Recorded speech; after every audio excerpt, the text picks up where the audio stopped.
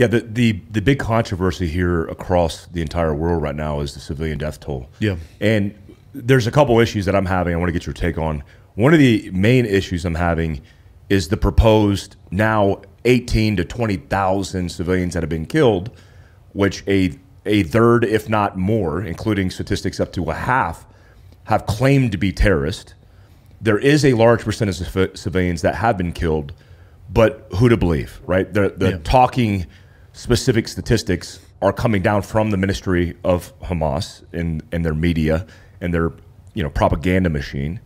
And the media disseminates that like it's fact, including the 500 that came from this hospital. That's part of the tabulation of this 18,000 plus. Now, what Israel is claiming with 20,000+ strikes, very specific strikes, I think half of which are surgical guided missiles versus dumb bombs. They're saying they have less than 0.5% of civilian casualties if you look at the numbers per the strike, right?